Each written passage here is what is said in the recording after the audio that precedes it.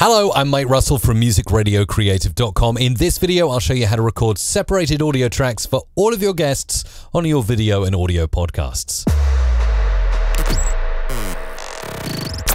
This video is brought to you by Restream, the easy way to live stream to multiple social platforms at the same time.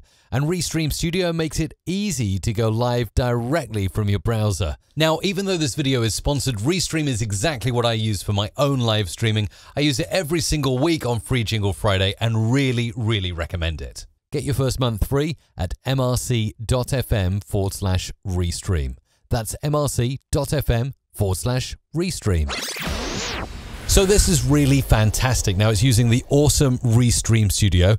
Let's hop into that now. As you'll see, it has one of the most user-friendly experiences I think I've tested when I'm live streaming and recording an audio or video podcast live.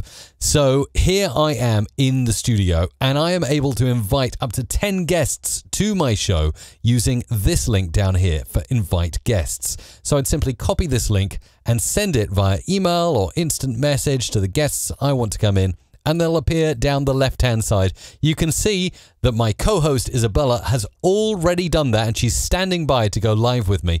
When I click this button, she will go live. But first of all, let's click the Go Live button and show you how separated tracks work. Okay, now we are live. My name is Mike Russell, and on the show with me today, I have Isabella Russell. Welcome. Hello.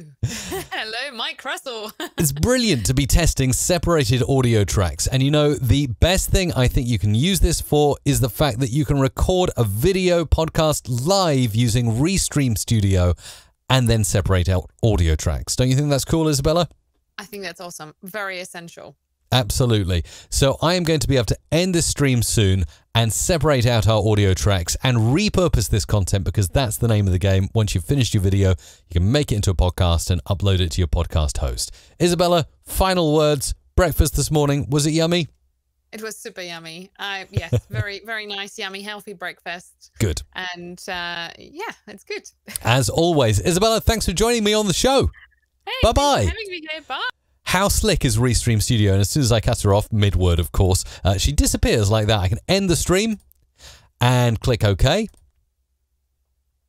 And there we go. It's done. Now, when I end it, you get this download recordings icon up here at the top. I'm going to click that and look at this. I can get the full video, the full audio, or the split audio tracks. So it's going to zip up the files for me, and this is fantastic. So I'm doing that, and that is now done. And I can then go into my audio editor of choice, which of course will be Adobe Audition for this example. I will extract those audio files from the zip I just downloaded, and then I can drag in these two tracks to my audio editor.